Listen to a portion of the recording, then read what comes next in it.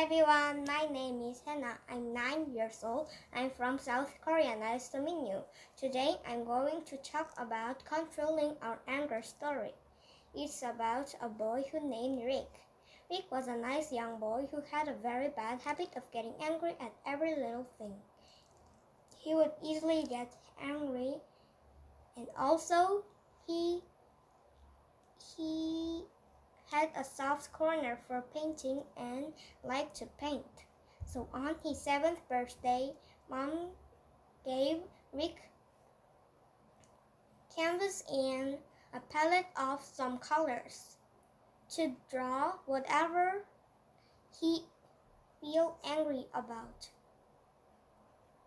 First, Rick drew building falling down is what he wanted to do to his school. He hated everyone there. The kids keep bullying Rick, so he hated kids.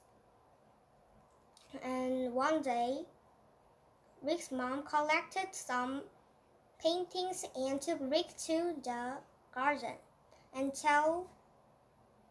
and asked to tell what did he draw. What did he draw?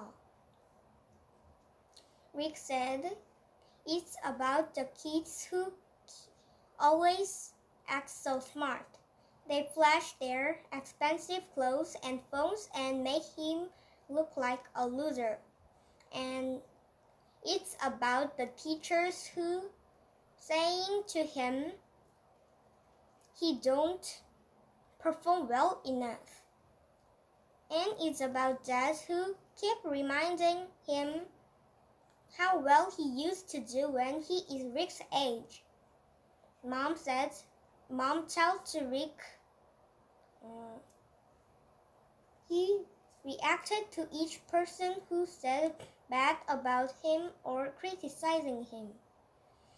His anger was in their powers, not in his.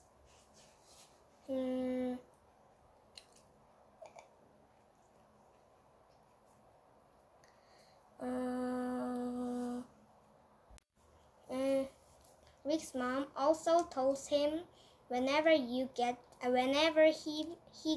angry, take a deep breath and count to 20 before he reacted, or take a deep breath or think happy thoughts and diverge himself from that situation. At the end of the story, Rick's behavior changed. He treats everyone with love. And now he can controlling his anger well. Happy ending. Bye bye. Thank you for watching. See you later.